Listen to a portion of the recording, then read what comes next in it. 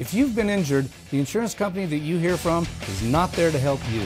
Don't get bullied by insurance companies. Call Jason Ernest and bully them back at 775-727-9500.